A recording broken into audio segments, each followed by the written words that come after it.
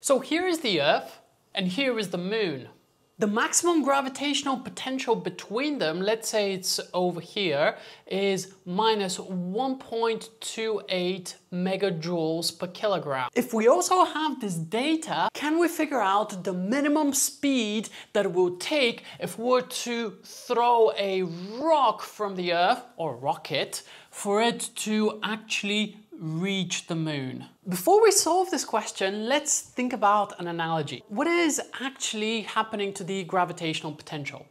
Over here on Earth, the gravitational potential is going to be pretty negative, and then it's going to rise to a value which is closer to 0.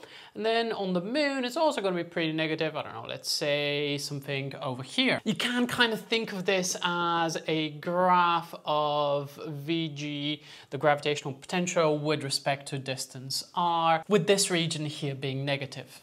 Well, talking about potentials, let's do a really simple case.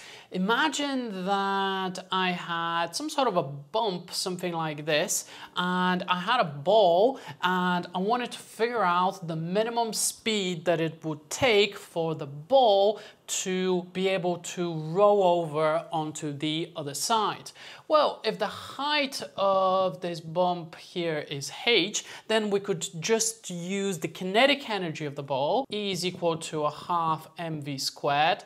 Has to be at minimum equal to mgh. If it goes above that value, the ball will have enough energy to not have zero speed at this stage and is going to roll down the hill. Well, we could use exactly the same thinking to figure out the minimum speed that it would take if we were to throw something to reach the top of the gravitational potential and then still have enough speed to go over onto the other side, be attracted towards the Moon and reach it. There's one difference though. So we normally take the zero of the gravitational potential energy to be here in this case, but the gravitational potential is not zero at our starting point for our Earth-Moon problem. It's going to be some pretty negative value closer to the surface of the Earth. So tell you what, let's figure out our change in gravitational potential. So this will be equal to the maximum value, which is this, take away the potential on the surface of the Earth. Well, this here will just be equal to minus 1.28 times 10 to the power of 6. And then we have to be careful with the minus sign because the potential is still negative here. So it's going to be minus, and then the formula is minus gm over r. Well, this here will be equal to minus 1.28 times 10 to the power of 6.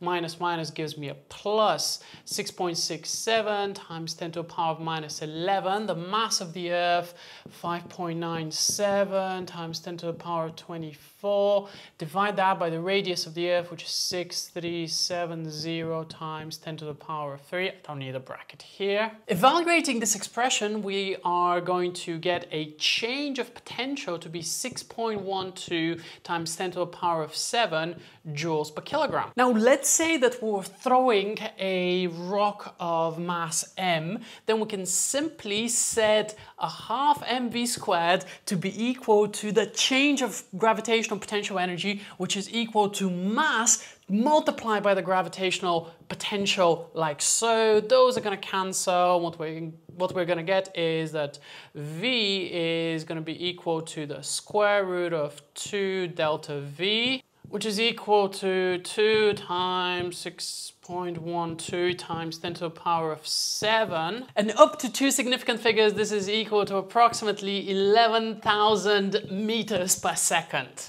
So if you're going to throw something at that speed, it's probably going to reach the Moon. People normally advise not to post 2 YouTube videos on the same day, but I made this problem a little bit harder and a lot more fun, and this is precisely why you should have a look at this brand new video that I've just also posted right over here.